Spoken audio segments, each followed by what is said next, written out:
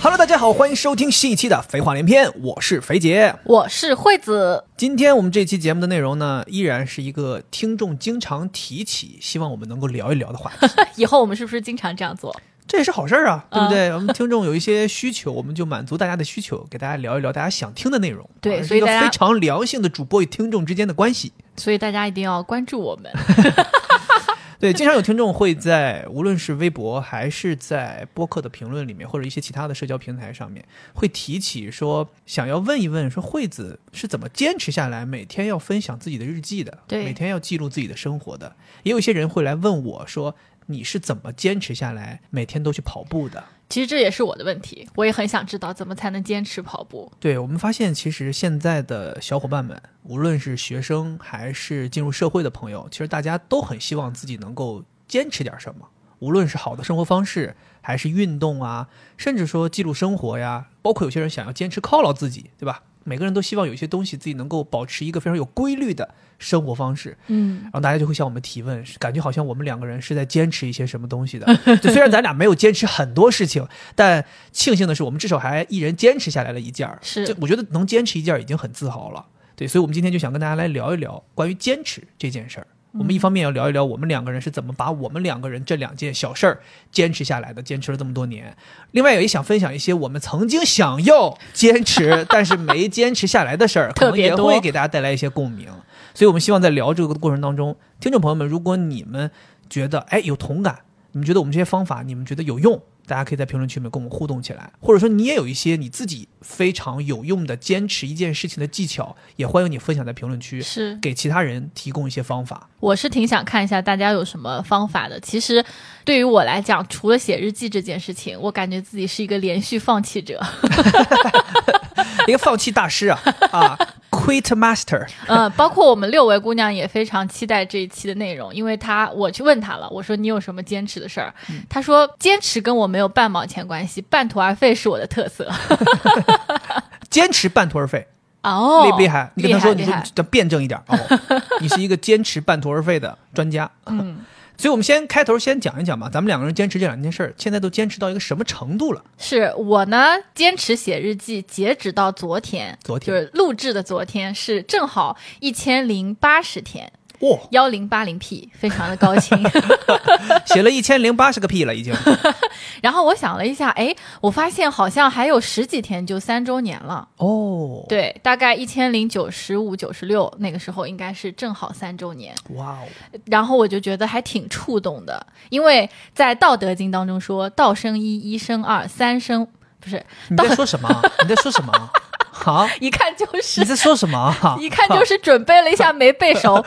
道生一，一生二，二生三，三生万物。所以我就觉得我这个习惯肯定就是一辈子坚持下来了，真的。话讲这么大吗？三生万物啊！话讲这么大吗？怎么了？人姜思达说他播客都能做一辈子，我写个日记都不能一辈子了。你说现在你把自己跟姜思达放在同一个比较位置上？我没有。我成语还知道的不够多。对，这个就是我现在日记的一个状态，我自己觉得挺自豪的，因为这个3年时间对于一个成年人来说是很难的，确实很厉害。小朋友可能还好一点，就家长会天天监督。你这么说的话，我小的时候老师让你坚持写日记，每天像作业一样，我都没坚持3年啊。所以我跟你讲，我是很佩服你这个3年的，因为我是亲眼目睹了你那是坚持了多久？6位姑娘给你出了本书来着？就是当年应该是都没满1年，对，就给你能弄出一本书的厚度了。我觉得现在如果要是3年的话，做出一本词典的厚度应该是没什么问题。词海。对，我希望你能够一直，就像你说的三生万物，你能够一直万物下去，能够坚持长长久久。我觉得这个东西它不是说你写多少能标榜你什么，我觉得这就是真的是一个人生的记录，它是一个非常有价值的东西。没错，对。然后我的这个跑步呢，我自己其实没什么统计，然后我刚刚为了做这个节目，我去翻了一下我自己那个记录，我就不讲以前了，前面断断续续跑很多就是很松散。我比较有系统的训练是从21年的5月10号开始的。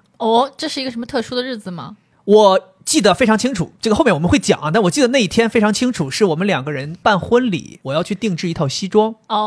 去西装第一次量体，量完之后我们2个人在离那个定制店不远的地方吃饭。我记得特别清楚，你当时吃的是鳗鱼饭，我吃的是黑巧克力加一片全麦面包。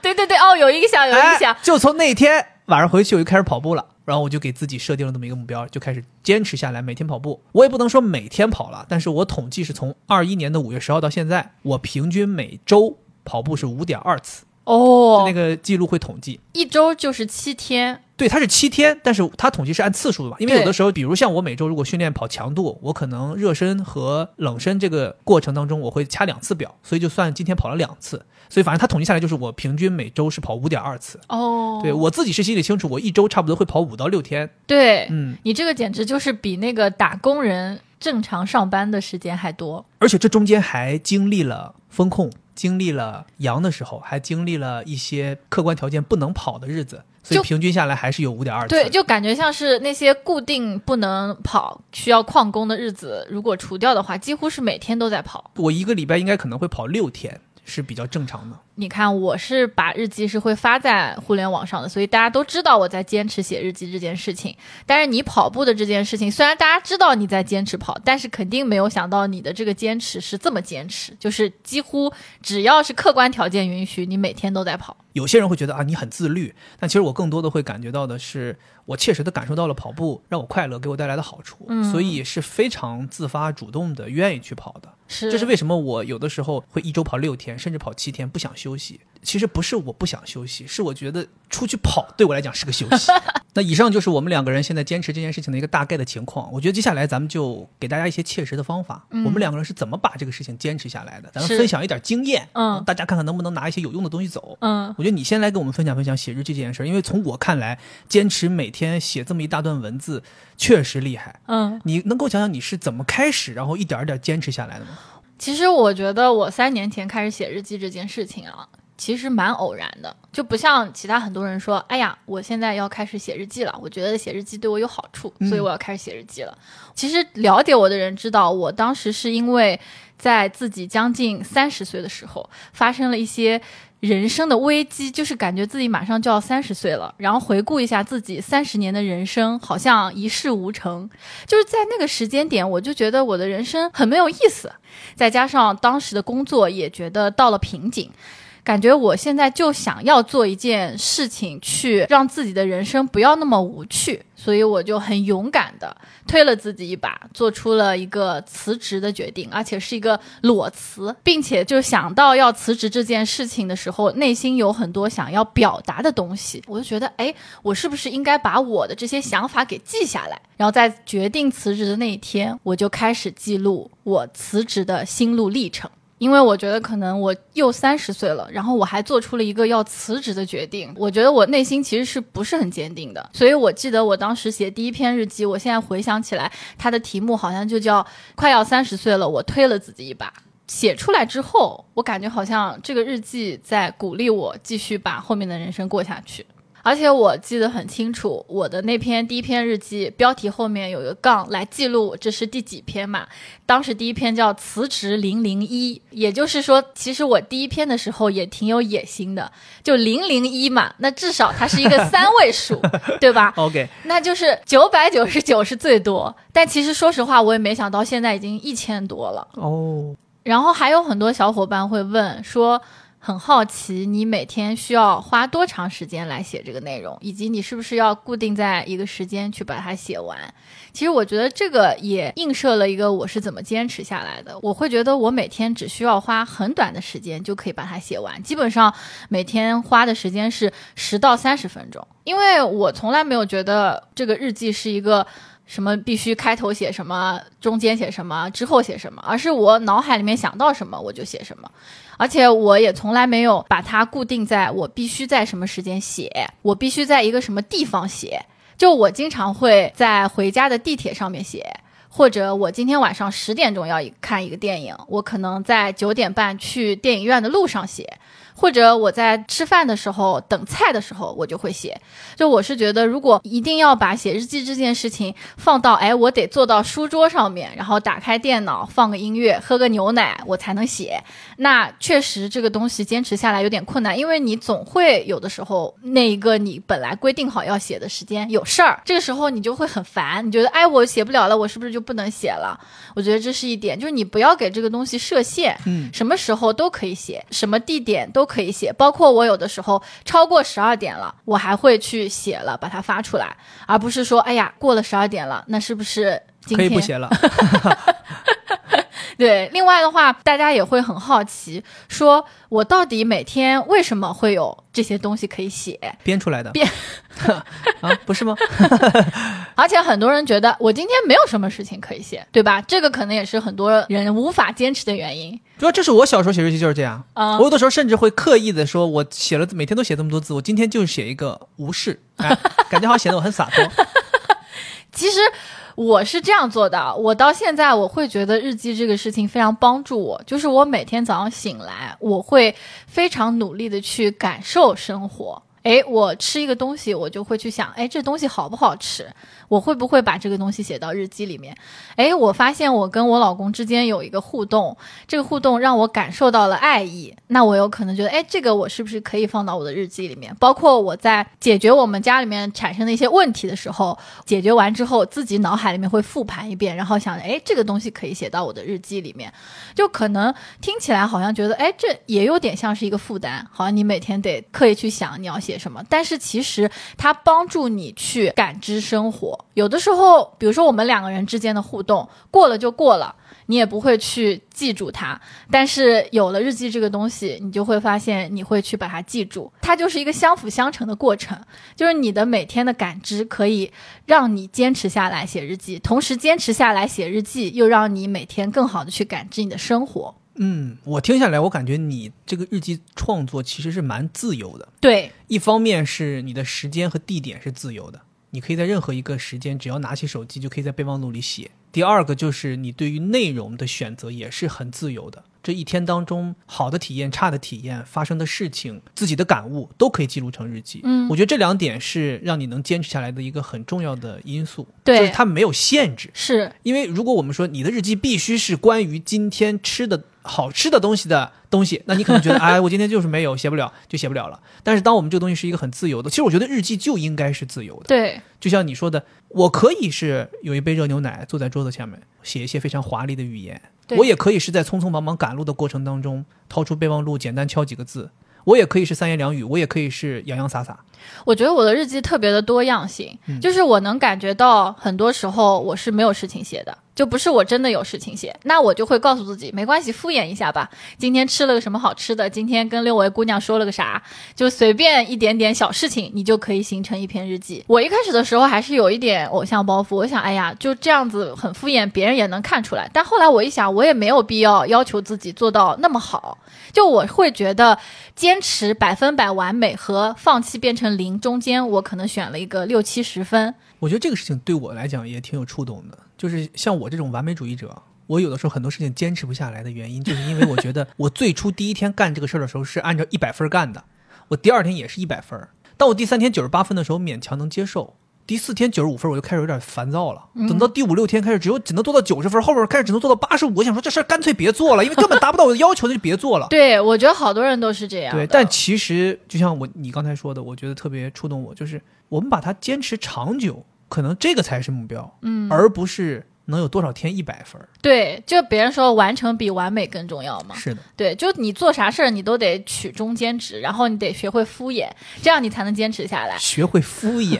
这个感觉是很硬的一个哲学，糊弄学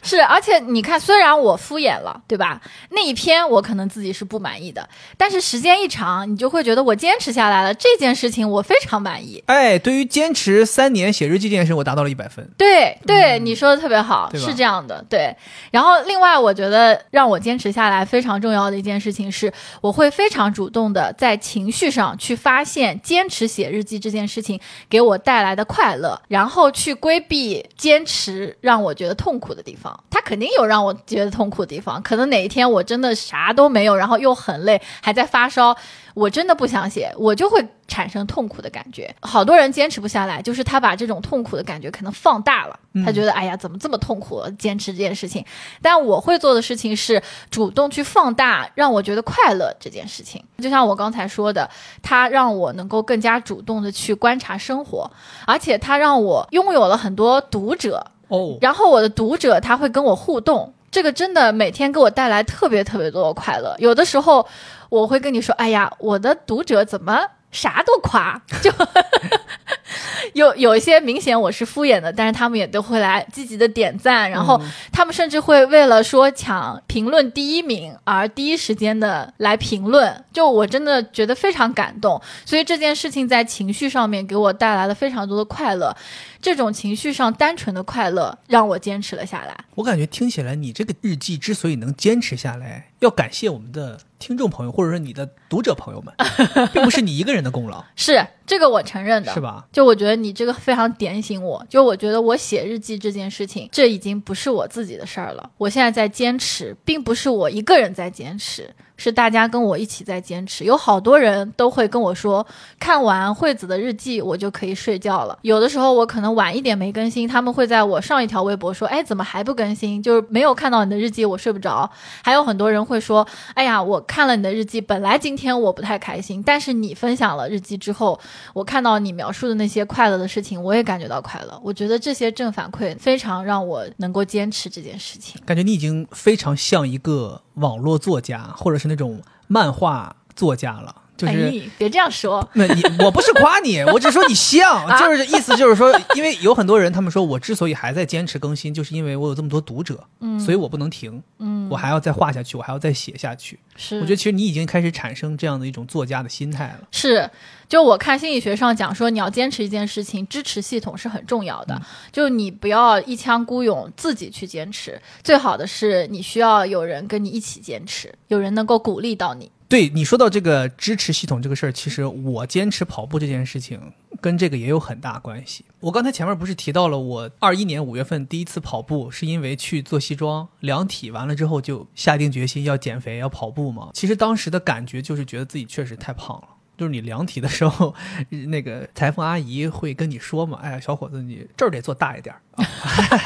哦，肩膀不够宽，肩膀可以减但肚子这个得大一点。然后就是你知道吗？他会很切实的告诉你一些尺寸，然后你就会发现，哎呀，我的体型原来穿西装这么不好看。那个时候就会有一些，我不能说是自卑吧，但是你肯定是有一些情绪产生的。然后当时就会觉得说，我原来不是这样，我应该改变。所以那一刻我就想要做出改变。其实这个跟你刚才说的那个也很像，就是我启动的这个动力也是非常强的。对，我觉得做一件事情你要开始并且坚持，这个动机是非常非常重要的。对，而且我是一个纯的自发的，就是也没有人说哎你好胖啊，你要减肥，没有人说，你也不会说，因为你也已经习惯了我是一块年糕了。然后我那个时候就真的是单纯的自己觉得是不是应该改变。其实我自己发现，我对于我的身材隔三差五我就会产生这样的念头。因为我自己很清楚，我是一个生活方式，尤其是饮食习惯非常不健康的人。我喜欢吃高油、高盐、高糖，喜欢喝饮料，喜欢吃汉堡，喜欢吃油炸的，喜欢吃碳水，喜欢吃面食。所以我的饮食根本就没有办法让我健康，让我瘦。正常吃，开心的吃，一定是胖的。所以我人生这么多年，隔三差五就会发现自己胖得很难受，就是我切实能感受到我胖得很难受，然后我就会减肥。我记得从我进入社会开始工作以来，16年努力减过一次肥，18年努力减过一次肥，21年就这一次又努力减了一次肥。然后这一次减肥本来不是因为西装量体之后我想说，哎呀赶紧减一减，对吧？最好能减出点成果，这样的话我婚礼的时候还能够好看一点。然后那个时候还跟人家裁缝阿姨说了，我说阿姨，阿姨啊，你别那个，我可能还会瘦哈。阿姨说放心，咱们量体呢还会量很多次啊，随着不断的定制过程当中还会量。瘦没关系，你只要别胖啊，瘦我们是可以改的，可以改的。我说你放心吧，阿姨，我肯定瘦。就你绝逼要改，你等着吧。肯定要改，我跟你讲，到后来得大改。我跟你讲，衣服都得大改，就是 XL 都得改成 S。对，但是后来到最后，阿姨也没改。阿姨说这也不需要改啊，小伙子，甚至还得再加一点啊。幸亏我留了点余腹。是。对，然后其实婚礼前没瘦下来，但是比较庆幸就那个时候开始了，婚礼后一直也坚持下来了。然后我就说到你说那个支持系统嘛。其实我也自己给自己搞了一个支持系统。你的支持系统是因为你坚持下来之后，它自然而然产生了一个支持系统。我当时就知道我这个人是坚持不了，怕我自己坚持不了，我就先给自己安排一个支持系统，我先造一帮支持我的人出来。这怎么造？我是一个要脸的人，我就先把牛逼吹出去。我就先告诉大家，我现在开始减肥了。我当时在微博上面搞了一个小挑战，我说我要坚持半年不间断的运动打卡，然后我给自己设定了一个目标，就是说呢，我每天完成2个指标。第一个指标是一天必须要纯运动1个小时，同时我这一天排除掉基础代谢以外，我还要再消耗1000大卡。这是我2个目标必须同时达成。当时有那个 Apple Watch 可以记录，同时达成之后我就算打卡成功。半年180天不间断，我有一天间断我就罚款50块钱。把这个牛逼吹出去，发了个微博，我觉得我这个东西肯定很完善，我既有目标，我又有执行计划，我又还有惩罚的这种机制，我觉得我肯定能坚持下来。所以当时这个事情一发，就有一帮人来看热闹。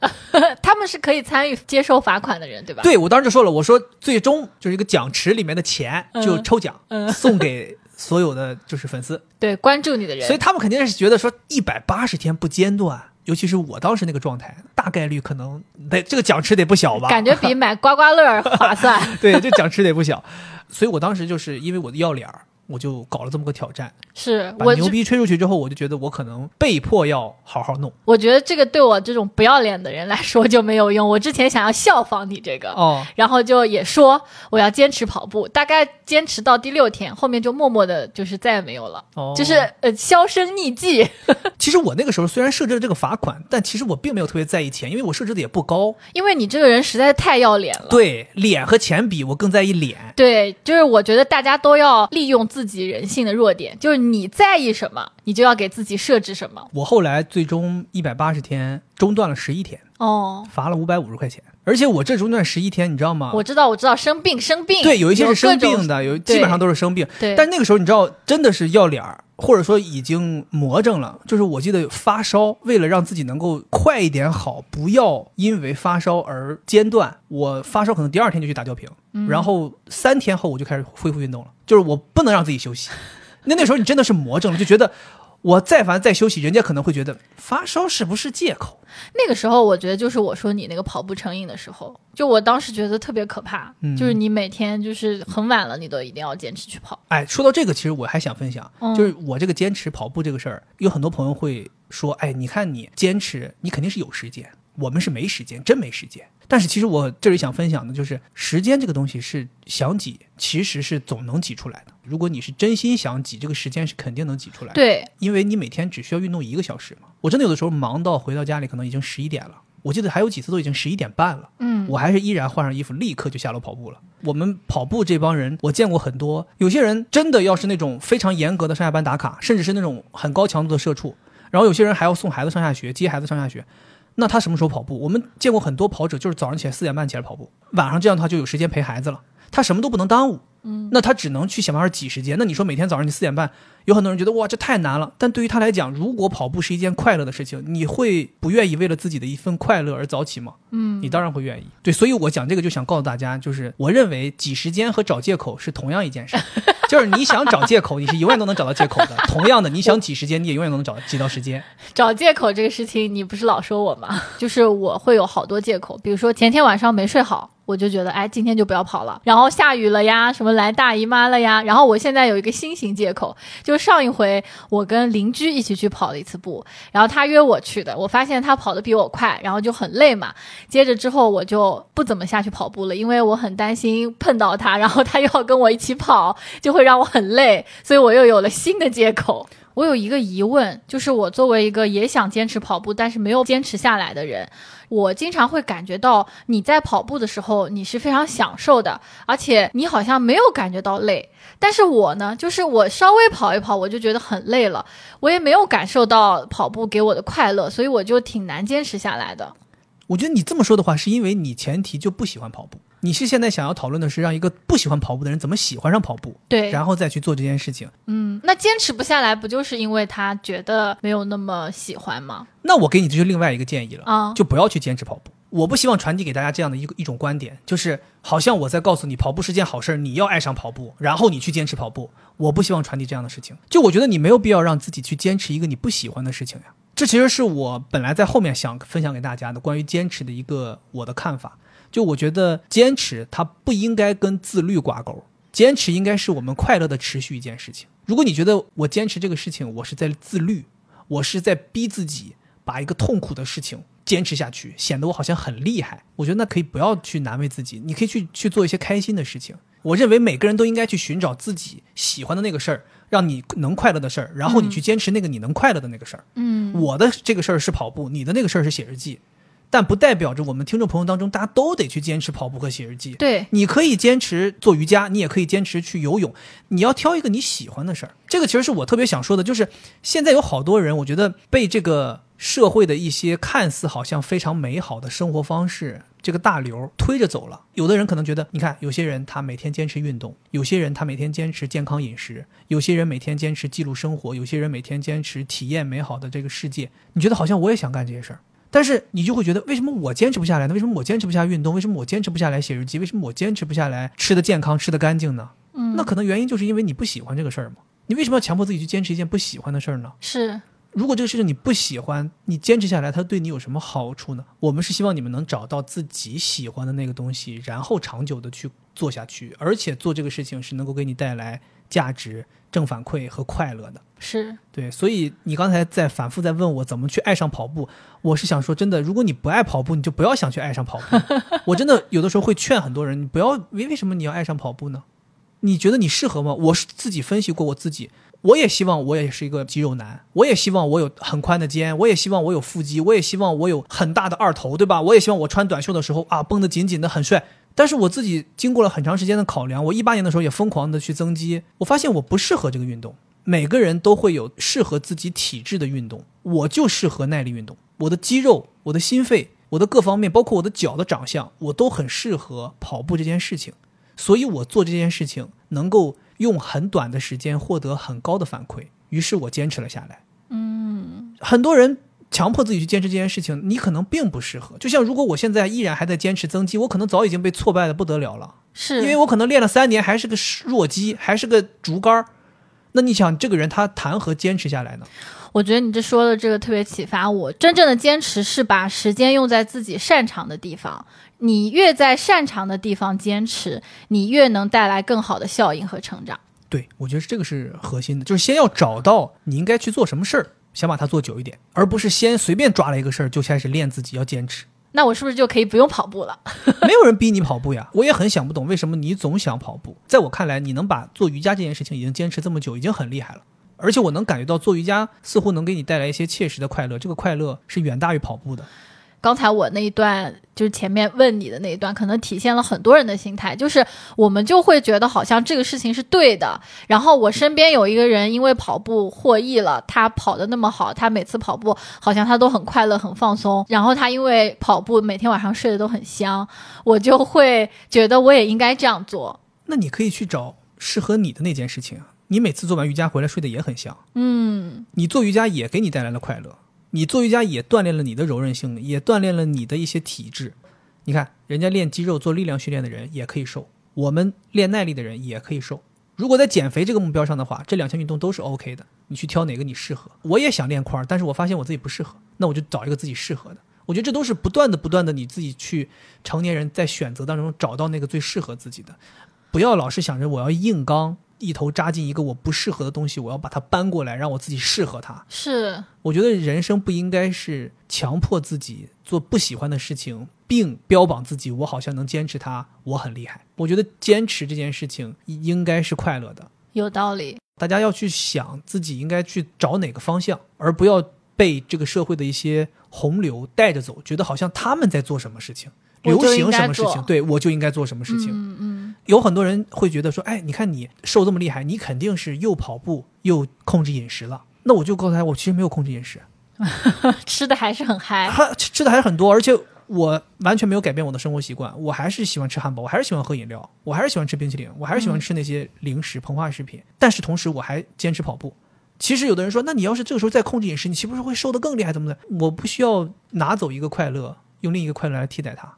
我这样的话我可以同时获得2份快乐。我有的时候会跟人说，我说我觉得我这么努力的去跑步去训练，可能某种程度上也是为了我能够放肆的去吃吧，因为这个东西也是我的快乐，我不想损失那个快乐。是，当然我觉得你肯定也不是在说坚持就是只有快乐的事情你才应该去坚持。很多朋友他想坚持一件事情，是他觉得他应该要坚持，而且他也觉得只要他坚持下来，坚持过一段时间之后他可能会喜欢上，所以他们才想要问我们给出一些方案，是不是可以坚持下来？我觉得做一件事情，你得先明确它的结果，或者说终极目标对你是好是坏。如果这个终极目标是你想要的，对，是你非常想要的，并且是对你有用的，那过程当中有一些艰苦你是需要克服的。是，就比如说现在有些人说我就是想考公，那复习考公的过程就是很痛苦，你可能就是要经历几次失败，但你不能说啊，过程太痛苦了，我不想考公了。那你不是你想考公吗？对，那个结果是你想要的，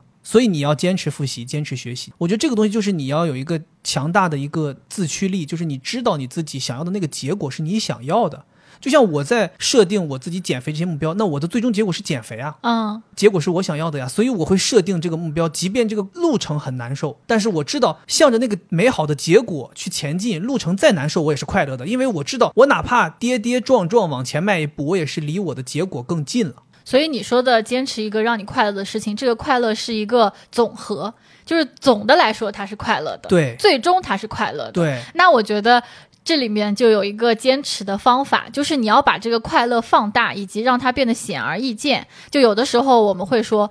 一个小朋友，你想让他坚持做一件事情，你会告诉他，在他坚持完之后，他会得到一个礼物，一个奖品。比如说带他去迪士尼，我曾经就是教我的朋友，我说你把迪士尼的那个城堡的照片打印出来，放在他那个书桌前面，就告诉他，你坚持完了，你就可以得到这个东西。就是你把这个坚持之后你很想要的东西，以及你坚持过程中会得到的这个快乐，把它显而易见出来。这跟我高中的时候把俞敏洪照片放在我前面学习是一样的。我觉得我加油要成为这样一个人，后来没想到他的行业竟然倒了。幸亏没有。目标必须得是非常实际的，最好是可以量化的。比如包括你刚才说的那种什么给你个巧克力吃，带你去趟迪士尼，其实都是相对可量化的嘛。我觉得这个也是坚持一件事情非常重要的。就像你给自己设定的是只要把日记坚持下来，每天写就可以，这是一个很可执行的目标。而你没有设定是每天都要坚持，且每天要写1500字，且每天必须文笔好，且每天必须有20条评论100个点赞，你都没有设计这些，对吧？对，所以你只需要执行一个单一的东西。同样的，我给自己设定的，你看我当时最早设定的这个就是我每天只要跑1个小时，消耗1000大卡，这就可以。当这个计划是可执行的，然后你每天在执行的过程当中是能收获非常多的正反馈的。就我跟你讲，跑步这件事情和减肥这件事情是非常容易获得正反馈的。就是你真的是练1个礼拜，练1个月，你就能明显感觉到你的心肺功能变好，你的跑步能力变好，你的跑量增加了，你的配速也提高了。你就能感受到这个东西带来切实的快乐。你不会觉得说这个运动我练了这么长时间还没有成就，我有挫败感，不会的。然后你也随之能看到减肥了。我当时就是这2个正反馈同时疯狂的在向我叠加，所以我就感受特别好。我的计划达成，给我反馈，反馈又促进我继续达成我的计划。量化可执行很重要之外，还有一个就是要有动态目标。我觉得目标一定是要随着你调整，对，不断坚持下来，不断调整的。比如我跑步，我可能一开始计划就是我只要一天能跑1个小时就行，至于我跑多跑少，多少配速都无所谓。那慢慢的我发现，能力慢慢提高了，我可能开始想说，我今天必须得6分配跑1个小时，或者说我必须得跑够10公里或者12公里。再随着慢慢的提升，我可能会要求自己，我今天必须5分配啊，等等之类的。包括我慢慢对自己的全马的成绩，从我要跑进4小时到跑进330，再到跑进3小时，我会慢慢的有这个目标。然后这个东西其实也是一个动力，人必须得往前够着东西，你才会不断的向前。是，就像登山一样，永远的想的是我下一步要踩到上面那个石头上，和攀岩一样，我要抓到上面一个岩点，我才能不断的向上。所以其实你感觉到我现在为什么到现在还在坚持这个跑步，其实也有很大的原因，就是我这个动态目标最新制定的这个依然都没有实现。就是我其实一直希望能够跑一次全马，然后跑进3小时，但因为前几年是疫情，没有马拉松比赛，然后去年本来能跑，但因为没打疫苗不让我跑，所以我1年推1年，我到现在还没有实现这个事儿。所以我总想着是我不能松懈，我还得坚持，还得训练，可能需要今年找个机会把这个目标去实现。对，但是我也有担心，因为比如像运动这件事情，像跑步这件事情，可能对于我这种人它是有一个极限的。比如说我可能觉得破3对于我来讲可能就是一个极限了，就是达不到，还是说差不多就是达到了之后就没有下一个目标了。就可能达到之后下一个目标就会变得非常极致，然后那个时候可能你在追求那个目标对自己也没有特别大的影响了。我很担心，我如果今年真的把这个目标实现了，我就会失去动力，远方的那个光点。我不确定我还能不能继续坚持跑步这件事情。不过我听你刚才那样说，我挺想安慰你的，因为我觉得有的时候人生就有不同的阶段，有的时候你就是坚持这件事情，然后另一个阶段你就是坚持另一个事情，就你已经很厉害了。对，我觉得你说的这个我也想讲，就是坚持这件事情虽然需要你坚持但是有的时候你也要放过自己。就比如说我自己有一个理论，就是虽然我一直在坚持跑步，但是我其实是允许自己偷懒的。因为我知道人是不可能永远绷着一根非常非常紧的东西的，就像连巨石强森也要有欺骗餐一样，大家一定是要有紧有松的。我有的时候就会比如在特别特别忙的时候，或者说我就是状态特别不好的时候，我是允许自己比如说断个1-2天的，就不要跑步了。然后或者说自己给自己今天的课表安排一个比较轻松的环节，跑个40分钟，然后配速也可以慢一点，只是维持自己这样的一个状态就行。对，我觉得大家也一定要允许自己偷懒，但是你不要允许自己放弃。就像我5月份开始到现在，因为玩塞尔达，其实跑步量真的下降非常大，我也能很明显的感觉到我自己的状态非常的不好。遇到过很多之前一起跑步的人，我都会跟他们说，我说真的就是非常非常害臊，我说我今年完全没有用心去训练，现在别说破3了，我现在觉得我跑个有氧跑进5分都很累，而且跑量下降了可能有将近100公里，我自己会觉得特别特别不满意。但是我后来也自己安慰自己，就是那也就是这么一点时间，我允许自己这样，但是我清楚状态不好，你就要赶紧想办法去调整。对，我觉得坚持任何一件事情都是这样，你要给自己一些宽松度，你不能把自己逼得太死。就像你的日记一样，你如果说真的是要求自己每天都必须产出一个可以得诺奖的文章，那废了，那你每天累死了，对不对？会有很多挫败感。是，对，就像我也一样，我这个跑步也是，我觉得大家是要给自己一些宽松度的。我觉得在松弛有度的情况下，你就会更好的能够走得更远。是，我觉得其实总结一下，就我们2个人讲完我们坚持下来的一些小的原因和技巧，其实也没几点，但是我们2个很一致。我发现其实坚持一件事情在我们这儿的原因很一致。比如说我听下来很重要的一个点是你要有宽松度，就你要学会敷衍。听了半天你就听出个宽松度是吗？这个很重要，因为好多人就是他会觉得坚持很难，就是因为他的每一个坚持他都要100%做到，所以他就会觉得坚持很难嘛。第二个就是你持续的产生动力，就是你有一个很重要的开启的动力，接着你会不断的在这个坚持的过程当中主动的去看到那个正反馈，然后让自己坚持下来。第3个就是我们讲到的那个支持系统，就不管是身边有人在支持你，我这又夸一下我自己，就是我觉得你跑步坚持下来，我也有不断的在，不管是通过嘲笑你胖，还是通过我骑自行车跟着你一起跑步也好，就是有一个人在支持你，然后我也是有我的读者在支持我，就这个支持系统也很重要。没错。所以它就是一个内外结合的过程，让你不断的坚持了下来。而且我觉得坚持非常重要的就是你一定会得到一个非常好的结果。虽然我们经常会讲说结果不重要，过程才重要，但我觉得坚持这个东西，那你总得有个结果吧，对吧？没错。你看，别看我们前面讲了很多我们2个人看似好像很能坚持的一些方法但其实我们内心是清楚的，就像我开头说的，我们2个人也就很庆幸坚持下来了这么一件事嘛，就是各自坚持下来这么一件事。对，也就是说我们人生当中其实有好多事情是想坚持但是没坚持下来的。对，我觉得这个也是变相的一种坚持的方法，就是你要明确，你要知道坚持不是常态。想要把一件事情坚持下来不是常态，你也不要妄想你的人生可以非常牛逼的能够把很多事情都坚持做下来。我觉得能把一些事情坚持做一段时间已经很厉害了。比如像我吧，我自己就有很多想要坚持，甚至觉得已经能坚持下来了，但最终还是放弃了的事情。比如说我之前配套为了练跑步，我每天还要练核心，然后我那个时候就是经常会被一些视频洗脑嘛，人就什么每天10分钟拥有8块腹肌什么东西，这种东西我就跟着练嘛真的每天跟着练，什么腹肌撕裂者每天跟着练。我那时候发现真的每天10分钟是真的很有效，就真的效果非常明显。我在这也可以分享给一些想要真正练腹肌的朋友，就是前提是你的体脂低到一定的程度，然后你再辅以这些训练，就可以让你的腹肌变得非常的有轮廓有型，就所谓的雕刻嘛。每天10分钟都不用多，非常有效。但是这个前提并不在于10分钟，而是在于每天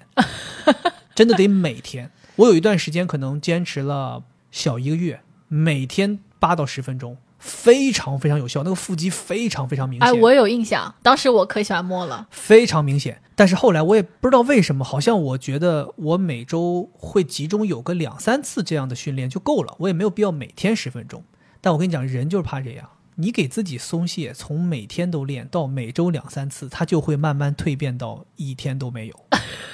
所以我后来就这个事儿就断了。断了之后，我可能一周就会有个1次集中的去练一练。通过这个事儿，我就想分享给大家，就是坚持不下来是很正常的，有很多事情都坚持不下来，是对吧？我跟你讲，都不光是坚持这种有点难度有点痛苦的事情。我曾经还有一个更可笑的事情，就是我当时给自己设定一个目标，我说我要收集一个乐高的系列，我说我希望能够有规律的尽快的把这个系列收集齐，我说我坚持1个月买一个这个乐高。你知道，就是这种明显就是为了犒劳自己的，我还要说我要坚持1个月买。但我跟你讲，就是犒劳自己给自己花钱，我都没坚持下来。就1个月买一个乐高，这在别人看来这有什么难的？我跟你讲，真不简单。经常有的时候就忘记这个月该买了，或者说有的时候这个月会因为纠结究竟该买哪个，是买一个800块的还是买一个4000块的，你就纠结，然后你就没买。我有一段时期还会说，这个月忘了，我下个月补上，我会自己提醒下个月买2个。现在已经拖了，可能都1年没有执行这个事儿了。那你可以一次性买12个。是，我就说这个意思，就是想要有规律的把一件事情进行下去，这个事情就是很难的。是，甚至有的时候你明知道这件事情对你有好处，你都坚持不下来。比如我还有像发微博这件事情，对，你看咱俩属于点非常明显的2个极端。你是每天都发微博，然后每天会有的时候会发好多条，然后你能感觉到你的这个读者群体越来越壮大，对吧？那我呢，你发现猴年马月不发一条，甚至好多人都会催我说你发微博吧，求求你了啊，都已经快找不到你了。我也知道可能我发的频繁一点可能会有好处，我有一段时间甚至强迫自己，我说必须，这是你的任务，你的工作之一，你每天必须要发1到2条微博。但我后来还是难以坚持。对，我的经验就是我发现我就不是一个喜欢在社交媒体上发东西的人，所以后来我也跟自己和解了，就我也自洽了，就是我意识到我不是一个喜欢玩社交媒体的人。所以别人说你是一个博主，我说我不是博主。我说你千万别说我是个博主。我说没有不发微博的博主，没有不经营社交媒体的博主。为了不发微博否认自己是博主。对，我觉得我就是一个做内容的，我可能就是线下自己专心把内容做好，然后在线上发布一下，其余的时间你肯定是找不到我的。就是大致就是这样，我就是这样一个人。我觉得这就是应和了咱们前面讲的这个事情，就是你想坚持一件事儿，它可能最主要的前提是你要先看这个事儿究竟适不适合你，是究竟是不是你应该坚持的，对吧？或者说也要接纳自己一旦没有坚持下来也是正常的。对，像我也不是说我自己是一个连续放弃者嘛，要是让我举我那些放弃的事儿，可是真的感觉一天一夜都说不完。比如说跟大家很多人一样的坚持学习，其实大家都觉得我可能是个学霸，对我来说学习看书是一件很简单的事，其实对我来说工作之后学习特别难。有一段时间我就对自己很不满意，我说为什么我现在不爱学习了，我现在要开始学英语了，就学英语可能是所有职场人的痛点。然后我还试过很多方法，比如说在地铁上面进行单词 APP 的打卡，每次都 abandon 然后就没了。然后曾经 AI 出来了之后，说跟 AI 进行口语的对答，开始的时候跟你进行一些测试，我连测试都没测试完，我就把它卸载了。然后最后我就觉得我找原因啊，我说我这个坚持不下来肯定是因为这个 APP 不行，我得找真人跟我练。然后我就找了一个我的师妹，还加入了她的一个什么英语打卡群，我打了20几天卡呢，但最终后来还是没有坚持下来。这个我是亲眼看到的，一天比一天敷衍，一天比一天敷衍，乱讲。后来甚至有的时候你好像我记得你是每周是1到5是你上传上去之后会有老师给你点评，好像周6周日没有人点评，每次到了没有人点评，你就瞎说几句就行了，随便瞎说几句，随便录点东西上去，就是真的是非常粗糙。我觉得这个就非常完美的印证了，就是你说的那个，就不要别人觉得什么东西要学，你要去学，要坚持。我后来想了想，我学这个为啥没坚持下来，是因为这东西真的对我没用，我又不要去跟外国人工作，然后我阅读写作都没有问题，我没必要逼自己就是说也要说得很好。然后另外我还有就是曾经想要坚持给家里面做家务，我的妈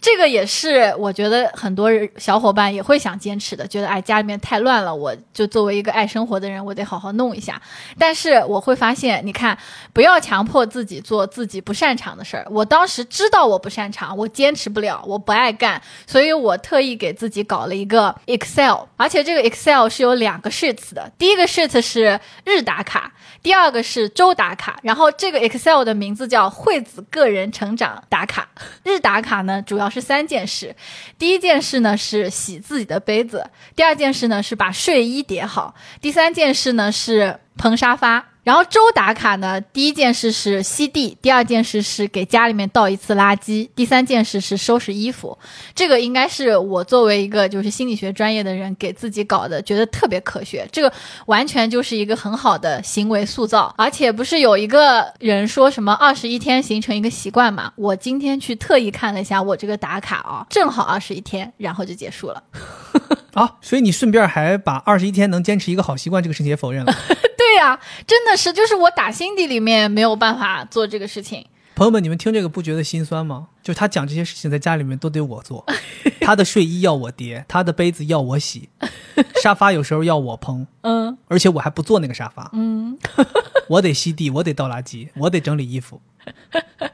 然后我还坚持过啥？坚持过护肤。就你看啊，好多女孩子就是觉得我要坚持敷面膜，这样能好看嘛？每一次我都是会有一个原因让我开始给自己下命令，我得坚持护肤了。一般就是比如说脸上长痘呀，或者哪一天化妆的时候发现哎鱼尾纹又深了一点，就是总会有一个事情促使你去做这个。你有一个很好的计划，刚开始的时候面膜每天得敷，经过1个周之后你就变成1周敷1次，但是我最终还是没坚持下来。我觉得这个没坚持下来是因为没动力，还不够老是吧？我觉得是因为没动力，因为你爱的是我的心灵，不是我的外貌。你从来没有因为我长得怎么样而说过哎你要怎么变化，甩锅到我身上了。所以我没有坚持下来。所以我从今天开始应该爱你的面貌。然后我们俩离婚了。我觉得这个没有坚持下来的事情是可以转换成如何让你坚持下来，就是一个你能坚持下来的事情一定是你内心有很多动力的。如果你坚持不下来，它肯定就是因为这坚持了也没用，对你没有什么太大影响。没错，所以我觉得我们刚才举的这些例子其实都是在反证我们前面讲的这些方法。对，就是包括我们这个动因你得强，你得自发的，然后你得有一些可执行的目标，同时这个事情是能给你带来快乐的。对，比如说你说带来快乐这个事情，我也有一个反例，就没坚持下来，就早睡早起吃早饭。我曾经无数次要求自己11点半上床睡觉，早上7点半起来去楼下张记油条买了豆花上来吃，大概就坚持1到2天，然后就不行了。因为我觉得11点半让我到床上去躺着，我非常非常的痛苦。然后早上吧，我也没什么胃口，我并不想吃这个东西，但是就是因为别人说早睡早起身体好，不吃早饭会得肾结石，我就强迫想要自己做这个。但其实它根本就没有让我快乐，而且我不坚持它也没有让我多么的痛苦。没错，我觉得你看我们其实今天聊这么多，虽然零零散散各个方面我们想到哪儿就说到哪儿了，其实想跟大家表达的就是坚持这个事情其实核心还是要看你自己。对，我觉得人是坚持的主体，一方面是需要人来坚持，另一方面是你要去考虑究竟什么事情是你应该坚持的，然后怎么坚持适合你。对，我真的特别想鼓励大家找到合适自己的事情坚持下去，但我也不希望大家被这个社会现在的一些主流的生活方式所引导，然后你被迫的去坚持一些事情。是，我觉得就像我们前面说的一样，我们两个也不是那种特别自律的人，我们能够坚持的事情是一大堆我们没有坚持下来的事情中脱颖而出的，就不是说你这些事情坚持不了你就不是一个坚持的人，那些事情你能坚持得了你就特别牛逼。所以我最后想给大家的一个建议就是，你千万不要给自己贴标签，说哎我就是坚持不了的人。这也是我想 call back 前面就是6位姑娘给自己贴的那个标签，她不是说自己半途而废是她的特色，坚持跟她没有关系嘛？但我觉得她有一件事情坚持的特别好，也是我很佩服的，他把猫养得很好，而且他很爱他的猫，我觉得这就是他坚持的很好的地方，他没有必要说自己半途而废呀。你说这个特别激发我，就是我觉得大家都得看看自己身上，你肯定有一些事情自己坚持的挺好的，对，你千万别着急给自己下结论说你说我不是个坚持的人啊，我真的不行，我什么坚持不下来。但是你看，问问身边的朋友看看你，或者你自己好好看看自己，对，你发现你肯定有些事情是你长此以往坚持下来的，而且这个事情可能你之所以可以在你都浑然不觉的情况下坚持，就说明它是你真正喜欢的，它是真正你坚持下来也不费力的，同时你也愿意的。当然大家别杠啊，别说我坚持睡觉了，睡觉是我不是这种啊，你别杠说我坚持吃饭了，吃饭是我坚持，不是这种。我坚持每天穿衣服出门了。对，它是一个大家得想想那种事儿，就是一个还挺要一点你自己的动力啊，去想办法花费一点时间和精力主动去坚持下来这种事情。我觉得这是一个自己夸自己的一个好的方法。对，但是不一定它是一个特别主流，或者说它一定是一个特别特别有用的事儿。就比如说我很多时候我都会非常非常羡慕能够坚持每天化妆出门的女生，我觉得她们愿意每天坚持把自己打扮得漂漂亮亮出门，我真的觉得非常的佩服，但我做不到。对，我觉得其实你在现代社会上你也能看到很多人，他们坚持的一些爱好也好，或者他们的生活方式也好，其实我们有的时候很难理解。比如说像我举几个例子，我没有说任何 diss 任何人的意思啊。比如有的时候你看到一些穿那什么叫什么萝莉塔吗？对，是他穿那种衣服出门的。比如有些人喜欢玩 cosplay 的，还有一些人喜欢穿汉服的，这是穿衣方面的。那还有一些人你会感觉到，比如说他就坚持生酮饮食，他就坚持零碳水，对吧？也有一些人是这样的。我觉得每个人都有每个人的追求，而且他们在坚持那些事情的时候，你不觉得他们好像是排除万难坚持了这个事儿，就是快乐。是对，只是可能在我们不喜欢这件事情的人看来，他们在坚持。所以我觉得大家更应该的去思考，找到那个适合自己的事情，适合自己坚持的事情。对，然后同时你得自洽。我觉得大家都得自洽。你坚持这件事情，别人看不明白，你也要自洽；你不坚持这件事情，你也不要自责，你也要自洽。是对，核心的理念，我觉得就是大家真的得多想想自己，然后能够快乐一点。因为你坚持一件事情也是为自己，你不坚持这件事情一定也是为了自己。所以我们是希望通过这一期节目分享一些我们自己的经验，让大家能够了解到我们两个人在坚持这两件小事儿，写日记和跑步这两件小事儿上，我们是总结了哪些方法的。希望这些方法就还是像我前面说的，它不是在安利你去坚持跑步和写日记，我们只是希望能够激发你一些灵感，你可能以此能够产生一些举一反三的方法，作用到你自己想要坚持的那件事情上面。我是很希望大家都能够有一份自己想要坚持的东西的，因为这个东西确实能给你带来一些快乐，甚至一些精神支柱。所以我们最后就是祝愿大家都能够找到那个自己乐于为之坚持下去的东西。希望大家可以把你想坚持的写在评论区。我觉得大家可以在评论区里边立个 flag， 是坚持不下来的时候再来看一看，对不对？对吧？对，大家可以立个 flag， 对吧？我之前有好多人什么挑战吃火锅365天第一天，然后那抖音就只发过这一个，再没发过。还有人坚持不洗脸